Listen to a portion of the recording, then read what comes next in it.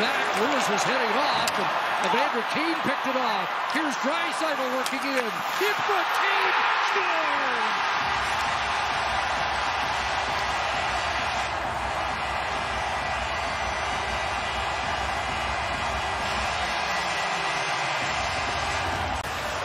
Thinks that he's joining the rush, and now all of a sudden you've got a bad change, you've got a turnover to the exact wrong guys, and the patience of Draisaitl to the outside. He waits for Goodbranson to commit to going down.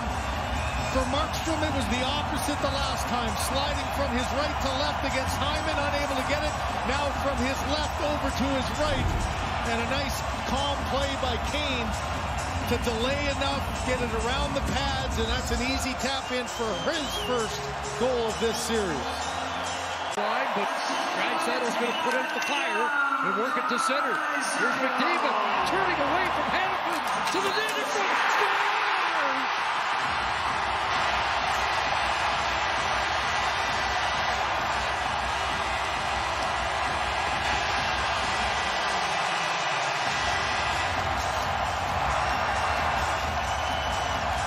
For Kane and another Sportsnet Central. Connor McDavid moment. Well, you're going to need a thesaurus because you run out of superlatives to talk about what McDavid can do. Watch this play. Put it between your legs. It's not always about speed. It's about agility. And there again, waits till the last second as Anderson. Once Anderson commits, it's between the stick and the skates. Kane goes to the net. He's got another tap. In the slot, and away goes McDavid, and catching up is Kane again. Evander Kane scores! Hat-trick goal, his second hat-trick in Game 3 of these playoffs.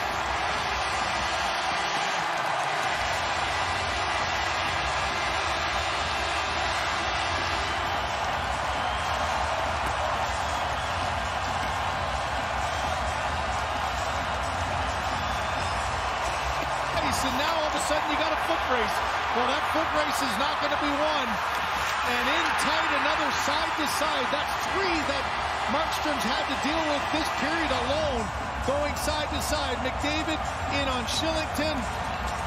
Markstrom tries to reach out with the pad, but the speed of Kane coming in, it's momentum from left to right, gets it up and over, and the hats come flying down. Alfonso doesn't have one to give, trying to get another, but I think that one's going to be safe.